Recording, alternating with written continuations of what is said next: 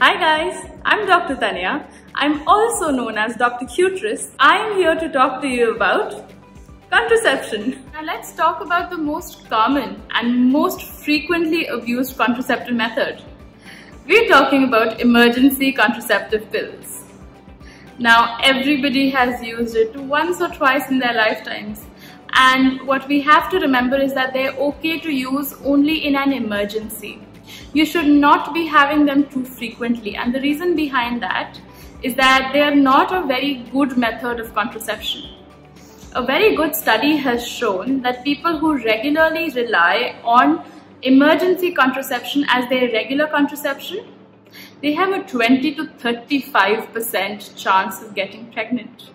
That's a very high chance. So 35 out of 100 people who are on emergency contraception will get pregnant if they use that emergency contraception as their regular contraception. Not a good idea, basically.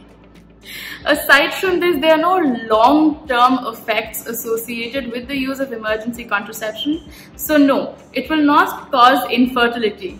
But yes, it will disrupt your cycles.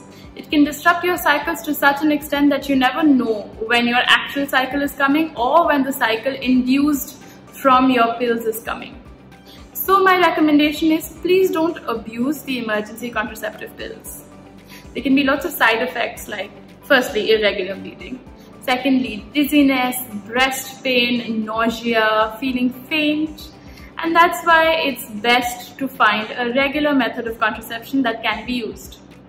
Now, of course, if you have used them once or twice in an actual emergency, it's fine. They're meant for an emergency use, so don't hesitate in using them for a real emergency. Now, a lot of people do think that, you know what, I had unprotected sex today.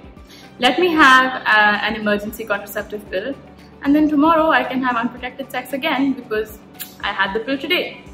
Now the thing to remember here is that this is not how the pills work. The emergency contraceptive pill only works for one instance of unprotected sex. So if you've had it today, it's only for the sex you had in the past 72 hours. Some newer generations can even cover the past 5 days, but it's usually the past 3 days. So it's best to use them wisely and save them for an emergency.